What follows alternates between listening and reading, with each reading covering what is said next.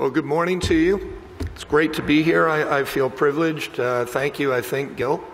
And thank you to Tony and to FRC for having me here today. What I want to do is talk with you about decision-making in America. And so I'll be showing a number of different slides as I go through the presentation. You can follow along.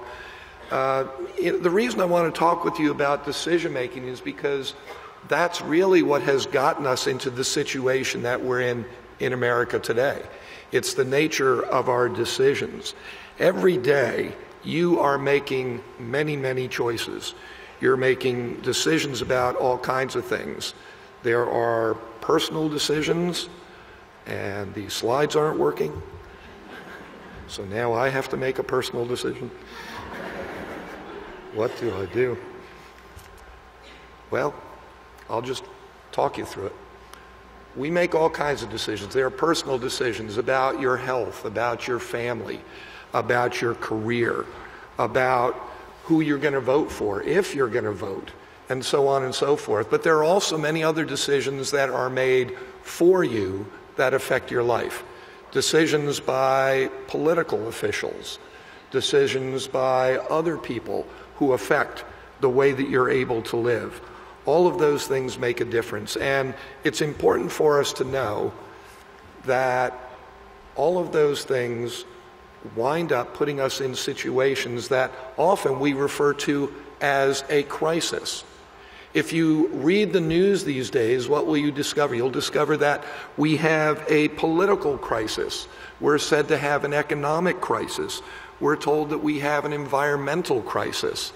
We're told that there's a healthcare crisis, an educational crisis, an international security crisis. There's a digital security crisis. We have a leadership crisis. The list goes on and on and on.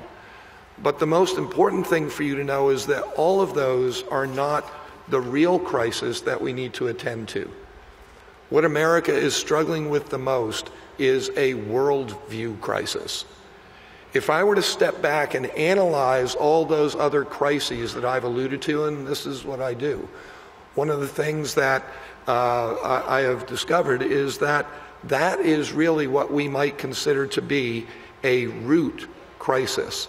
It's the thing that drives all of these other difficulties that we have in America today. And so I have restarted it. Is it working?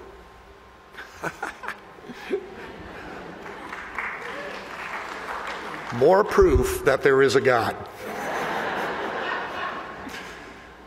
All right, so we do have a worldview crisis. That's what everything else stems from. All the political issues that we face, they're because of the worldview behind the political decisions we've made.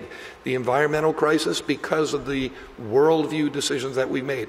The family crisis, because of the worldview-oriented decisions that we've made. And it goes on and on. Now, there's a difficulty related to talking about the worldview crisis in America. It is the root crisis. If we don't solve that crisis, trust me, we are not going to solve any of those other issues that I've alluded to. So we have to get there. But when you talk with people about worldview, I don't know if you've ever done that. I teach at Arizona Christian University. I run the research center there, Cultural Research Center. We talk about worldview all the time. It's a worldview development university. And so that's constantly in our conversations. And when we go off campus, we talk with people about it all the time. What's the reaction you get? It may look something like, if we can show that slide, that would be great. The typical reaction you get when you bring up the issue of worldview is you get the eye roll, you get the deep sigh, you get the emergency phone call coming in even though the phone didn't ring. I mean, all of these things suddenly take place. Many people think it's an academic exercise. It isn't. Your worldview is one of the most fundamental development realities in the life of every human being. We'll talk about that process in just a moment. What we've got to understand is that everybody has a worldview. This isn't just for people who care about it, people who have thought about it, people who have been taught it. Everybody develops a worldview. Why is that? Because it's the intellectual, it's the moral and emotional and spiritual filter through which you see and experience and respond to the world. You can't get through any moment of any day without a worldview driving you forward in some way or fashion. See, you need your worldview to make sense of the world. Without that worldview acting as that filter and helping you to make choices, decisions about what to do in response to what you're experiencing, you would not survive. And so what we know is that your worldview is essentially the accumulation of all of your beliefs, particularly the key beliefs. And those are important beliefs because your beliefs determine your behavior. If we're talking about decisions winding up in action, it's your worldview, your beliefs that cause your behavior. Keep this in mind. You do what you believe. And so if what we're concerned about is how Americans are acting, how our nation is comporting itself on the world stage, the problem that precedes that action are the beliefs that led to that action. And the accumulation of those beliefs is your worldview. Think of it this way. If you have a computer that sits on your desk and it does not have a central processing unit embedded within the computer, what you've got is a box of wires and chips and other stuff that none of us know about.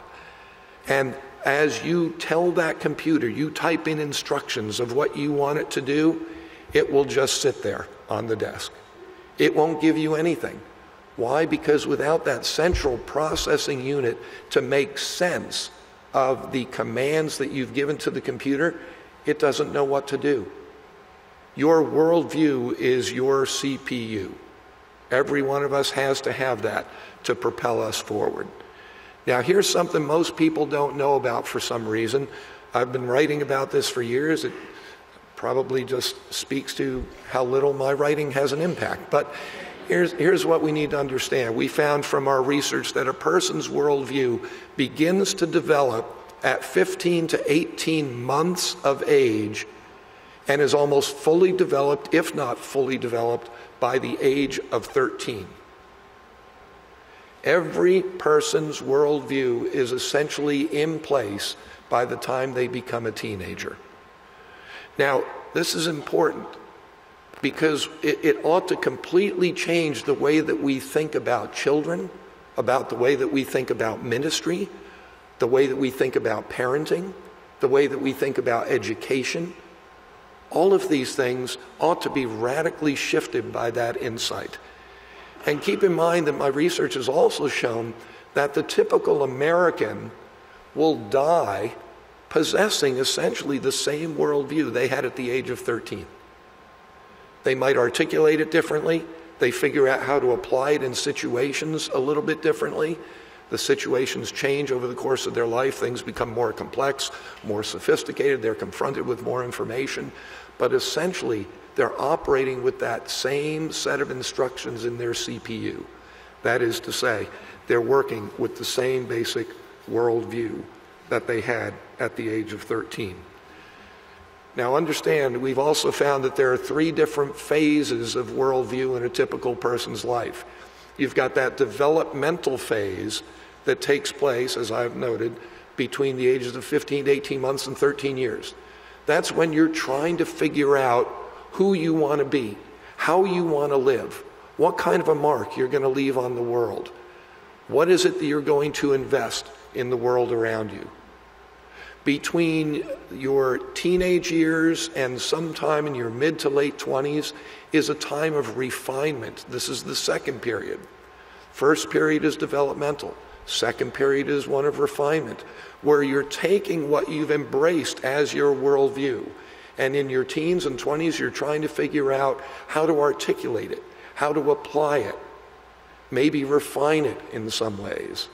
And then the third phase, which begins typically in a person's late 20s, sometimes a little before that, until their 60s, maybe 70s, is a period of evangelism.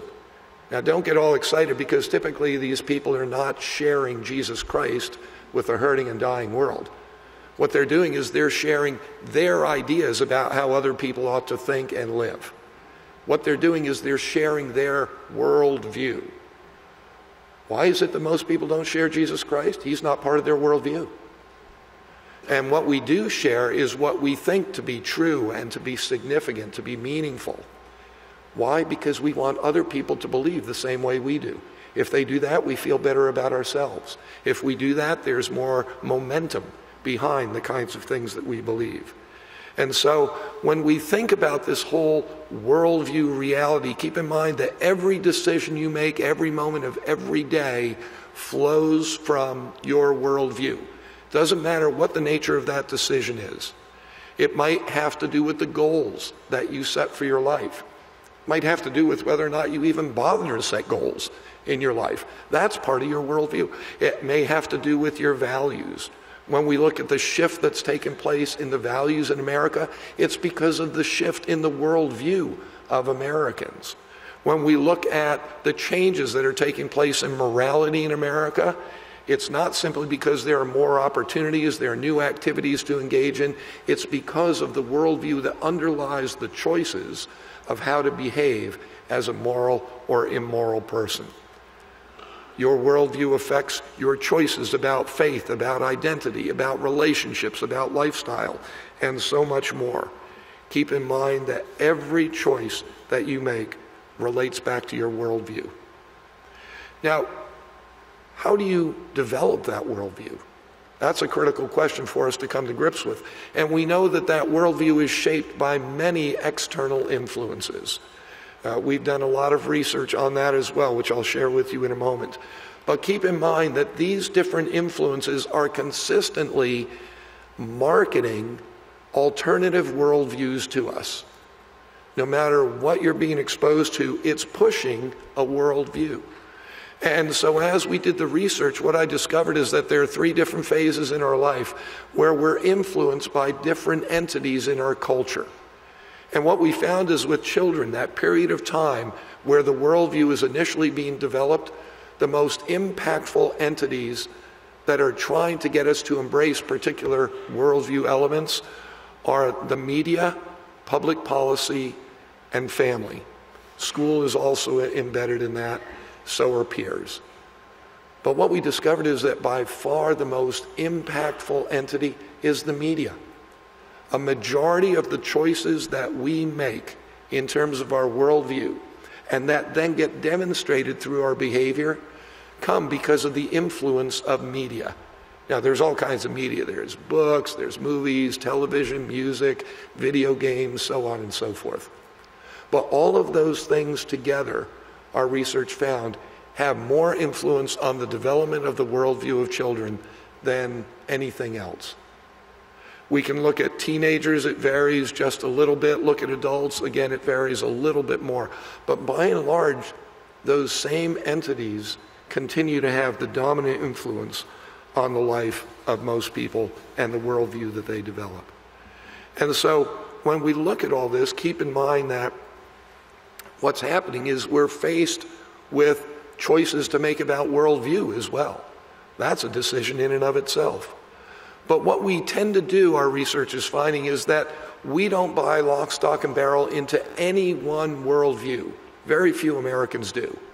What most Americans do instead is they consider all the options that they're exposed to, and they pick and choose the ones that they like. They pick and choose the ones that make them feel comfortable, the ones that will advance their best personal interests, the ones that other people whom they admire have embraced. There are all kinds of reasons for why they'll embrace different elements of a worldview. But what we find is that for most people, virtually 9 out of 10 Americans, their worldview cannot be adequately described as a single, known, well-defined worldview. It's a patchwork of many different elements from a variety of worldviews. And what's interesting about that is that we find that often the things that people have embedded in their worldview conflict with other elements in their worldview. It contradicts other things that they believe or do. Why is that? Because we are a superficial nation. We're more interested in doing than in thinking. And so consequently, we're always looking for the next thing that we need to be accomplishing, the next place we need to go, the next person we need to meet, without sitting down and reflecting on what really matters. What do I really believe? What difference will that make? What's it going to look like? And consequently, we take all of these disparate ideas and we weave them together into a personal, very customized blend that becomes our personal worldview. It's a cut and paste approach to developing a worldview. Now, I've interviewed tens and tens of thousands of people across the country regarding their worldview. At this point in my life, I was telling Gil backstage beforehand, a couple of years ago, I had to figure out, what am I going to do with the last years of my life? I'm not going to have that many years left. I want to finish well. What's going to enable me to finish well? So I went back and reviewed the last, I forget if it was 200 or 300 research studies I'd done, national studies, and kept taking notes about what were the important things I learned out of each study. At the end, I reviewed that, and the thing that I learned is that what makes the most difference is worldview. You want to make a difference in the world, you've got to deal with it through this worldview issue.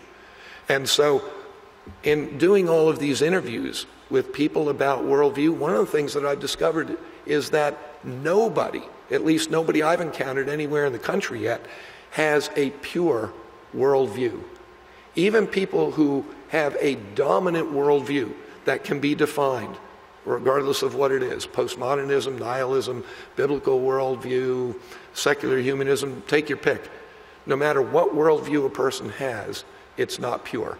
It has elements from other worldviews embedded in it. And you see, when we look at all those different elements, all those different worldviews, there's a lot that we're exposed to every day. Every television program you watch has a worldview underlying the messages that it's communicating to you. Every song that you listen to has a worldview underlying the messages it's communicating to you. Every book that you read, whether it's fiction or nonfiction, whether it's a picture book or a textbook, it has a worldview. I have 3 young grandchildren. I'm trying to help them develop a biblical worldview, and I'm shocked at the worldview in the books, the picture books, that are developed for 3-year-olds, 5-year-olds, 7-year-olds, the textbooks that they're exposed to in Christian schools. When you look there and filter through it and say, what's the underlying worldview, you'll be amazed. But people choose from all these different worldviews because they don't think about it and they don't realize that there is right and wrong embedded in these kinds of choices. What we know is that what happens is that one of these options is a biblical worldview, sometimes referred to as biblical theism. Now, that's a way of understanding and experiencing and responding to your everyday reality through the lens of Scripture. And sometimes you may hear people talk about that, having such an understanding of God's Word that every choice you make is put through that filter. That's an important thing. Why? Because we're called to be disciples of Jesus. What does that mean? That we're supposed to think and act like Jesus. But you cannot think like Jesus unless you have a biblical worldview. And because we do what we believe, if you're not thinking like Jesus, you're not going to act like Jesus, and you're not going to be a disciple of Jesus. I'd suggest to you that in an ideal world, a biblical worldview would be dominant. But of course, we don't live in an ideal world. And in America today, the biblical worldview does not dominate. Now, recently we did some research as part of Family Research Council. I'm working there at the Center for Biblical Worldview. And one of the things that we discovered is that 51% of American adults today believe they have a biblical worldview. My research, Arizona Christian University, the Center for, or the Cultural Research Center, what we discovered is only 6% of American adults actually have a biblical worldview. What difference does that make? It makes a big difference. That gap is incredibly important, because what it means is that most people who don't have a biblical worldview aren't even thinking about it. They don't believe they have a worldview problem. They're not going to try to solve a worldview problem in their life because they think they've already got it figured out. A lot of people are walking around America today self-deceived about their worldview, self-deceived about their status as an effective disciple for Jesus Christ. See, when we look at what's been going on in our culture, we find that the proportion of people who have a biblical worldview has been on the decline since I started studying this back in the mid-90s. I was working with Chuck Colson and a number of other people to try to measure these things, and we developed measures, and what we discovered is that, yeah, it wasn't in a good place back then, but it's only been getting worse over time. When we look at the details of who has a biblical worldview, yes, only 6% of adults have one, but it's pretty ugly within the Christian church across America as well. If we go to people who attend evangelical churches, 4 out of 5 of them do not have a biblical worldview. Part of that relates to the fact that evangelical churches in America do not teach the Bible as often or as deeply as used to be the case. When we look at born-again Christians in America, not those who claim to be born again, but whose beliefs classify them that way. That is, they believe that when they die, they will spend eternity with God only because they've confessed their sins and accepted Jesus Christ as their Savior. That particular group of people, less than 3 out of 10 adults in the country, with that less than 3 out of 10, only 19% have a biblical worldview. These are the people that are considered the backbone of the church, according to pastors. And yet most of them will not act like Jesus because they don't think like Jesus. We can look at what worldviews people are embracing. And I was suggesting to you that most people don't embrace any particular worldview. Here's the data related to that. We can look at the leading worldviews that are professed here in America today. And what you find is that none of them, other than the biblical worldview, are embraced by more than 2% of the population. Now, the biblical worldview embraced by only 6%. What are people buying into? This idea of the cut and paste approach, where they're picking and choosing items from Eastern mysticism, from moralistic therapeutic deism, from secular humanism, postmodernism, existentialism, and so on and so forth, and bolting them all together into this thing that we call syncretism. And that describes virtually 9 out of 10 Americans, 88%. So your eyes may be rolling at this point, and you're saying, yeah, what's your point? So what I want you to be thinking about is, does worldview really make a difference? It does. I've got the data. Let me share some of it. I mean, it radically affects people's truth views, and I've got a whole series of slides here. This is so critically important. It's going to be in the next book that I'm writing. You'll have it all in one place. But what we find is when we look at truth views, it has a dramatic effect. Whether or not you believe in absolute moral truth, by an 11-to-1 ratio, a person with a biblical worldview is more likely than other people to believe that there is such a thing as absolute moral truth. Whether or not the Bible should be a person's primary moral guide in life, by a 3-to-1 ratio, people with a biblical worldview more likely to buy into that idea. It affects your views on morality, what you believe about suicide and euthanasia. People with a biblical worldview don't believe that that's our choice, that God gave us life, God takes life. We don't do that. That's not in our hands. Most of America, or a lot of America, doesn't believe that.